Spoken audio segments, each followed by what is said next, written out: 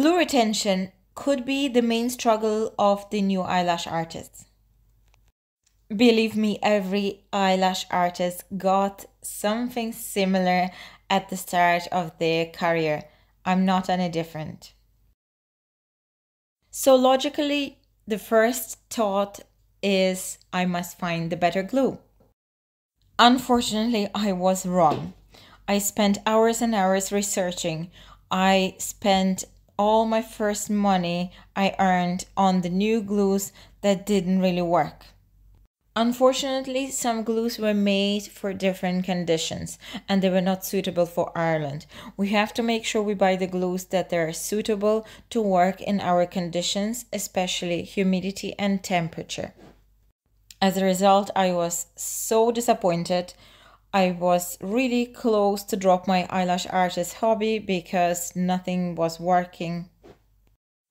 The main retention problem is very often not the type of glue you use. The main problem is the technique. Here are my regular client's lashes just before the refills. That's 3 weeks after application. So what affects the glue retention if it's not the actual glue? First of all, is your glue pickup. It's very important how you're picking the glue and the certain way to do it.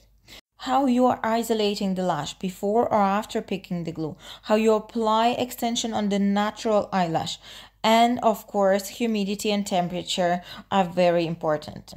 The best way to achieve the long-lasting lashes is to practice, but you need to know what you need to practice. Is the correct glue picking? There is certain ways to do it.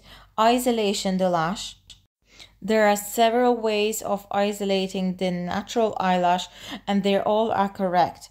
Attachment to natural eyelash. There are so many ways that you can attach the extension to a natural eyelash and all of them are correct as well. But it depends on the natural eyelash growth, it depends what you're trying to achieve, and it depends how much glue you use and what technique you use.